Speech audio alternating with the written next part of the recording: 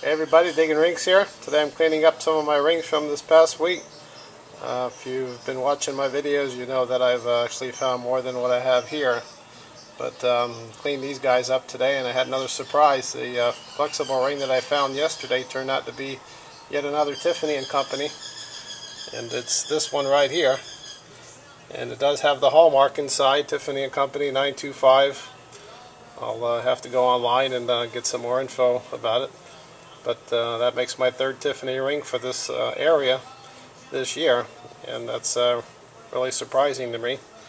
Evidently people are wearing the high-end silver stuff in this place, but I won't complain. I did clean up the heart ring. Came out pretty good. Got that little opal in the middle of it, heart-shaped opal. It is 925.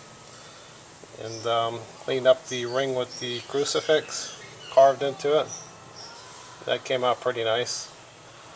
And my gold ring from the 2 trips ago with the 3 sapphires in it, that cleaned up a little bit as well. Really shiny as can be. It is 10 karat. And yesterday's amethyst ring, and I'm going to classify this as the best quality amethyst I've ever found. It's really a nice stone, and I'm really happy that I got it. So there you have it. I did use a reverse electrolysis on all of these rings, and used a little bit of baking soda at the end with an electric toothbrush to give it some polishing.